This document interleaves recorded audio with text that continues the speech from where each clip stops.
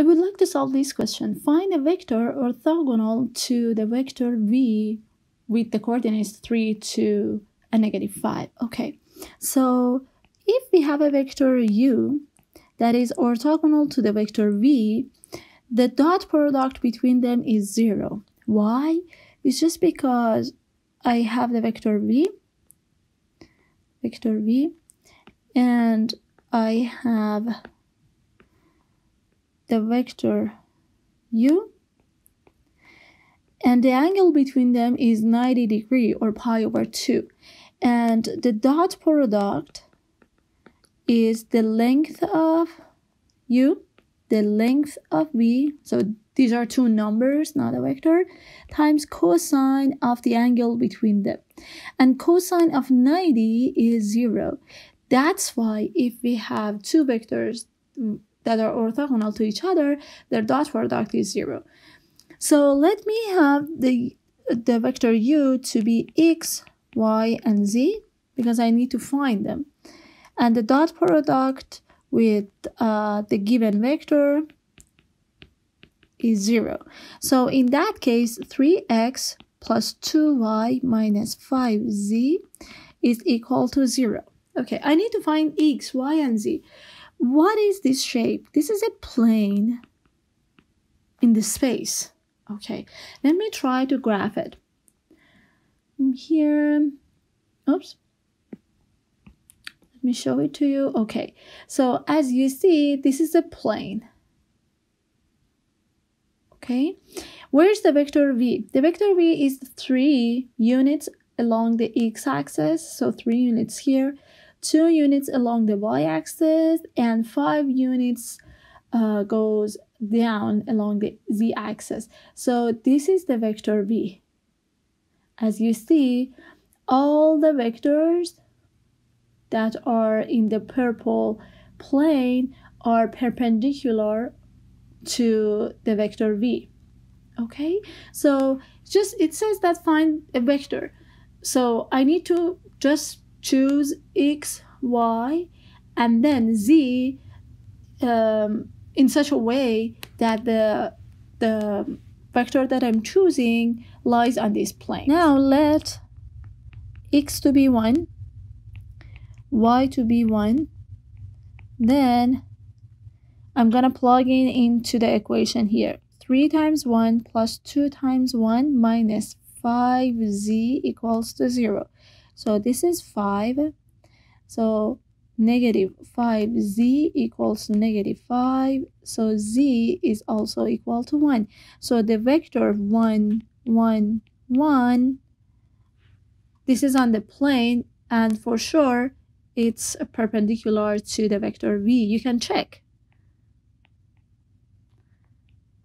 See, 3 to negative 5, the dot product is 0 because you get 3 times 1 plus 2 times 1 minus 5. This is 0. If you want to get another vector, let x to be something else, negative 2. Let z, for example, let z to be, I don't know, 4. Then I need to put these two in the equation. So it would be 3 times negative 2 plus 2y minus 5 times 4 equals to 0. This is negative 6. This is negative 20. So I'm going to have 2y equals to 26. So y is equal to 13. So the vector negative 2, 13, and 4 is also perpendicular to that. If you want, you can check. Times 3 to negative 5. It's equal to negative 6 plus 26 minus 20. This is 0. So these two vectors, this one and that one, I found two vectors orthogonal to the given vector. Both of them lies in this plane.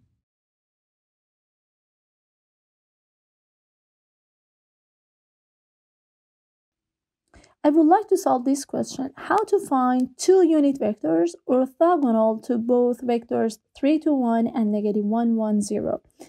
Let me call them a name. This one as U, this one as V, and I'm gonna graph U, I'm gonna graph V, and there's a plane that passes through these two. The vector that is orthogonal to both would be perpendicular to the plane that passes through the U and V, and it would be the cross product of these two. So let me write the cross product of U and V. It's going to be a big matrix, 3 by 3. I'm gonna have I, J, and K on the first row, 3, 2, 1 on the second row, and -1, 1, 0 on the third row. And the answer would be what? It would be I times this minor. How do I get this? If I'm gonna write I, I'm gonna remove the row that contains I and the column that contains I, so I left with these numbers 2, 1, 1, 0. Okay. The next one would be -J, and for -J, I'm gonna remove the row that has J in it and the column that has J in it. So I left with 3, 1, -1, and 0, plus K times, I'm gonna remove the column the row that has K in it, the column that has K in it, so I left with this one. 3, 2, -1, and 1. So this is a determinant which would be 2 times 0 minus 1 times 1. This one would be 3 times 0 minus 1 times -1. Okay. And this one would be 3 times 1 minus 2 times -1. Okay.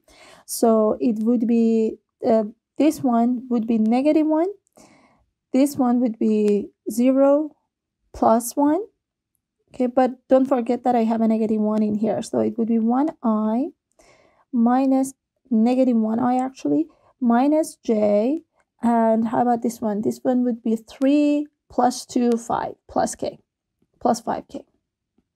Okay, so this is the cross product vector. Okay, but you notice that since the cross product is perpendicular to the plane, let me call the plane P, I can have in the same direction, I can have another vector in here down there, okay, which is the negative of the cross product, okay, and it would be negative U cross V, okay. And you know how to find out using the right hand rule the direction of the cross product. I'm gonna put my right hand, all my fingers across U. I'm gonna curl them across V, and my thumb is going to show the cross product, which would be in that direction. And the negative of that would be on the bottom, which would be this vector, which would be I plus J minus 5k, basically the negative of that. So I have two vectors. I'm gonna write them like this: -1, -1, and 5. And the other vector is 1, 1, and -5. But you notice that I want unit vectors. So let me give you a recall of a unit vector. A unit vector in the direction of vector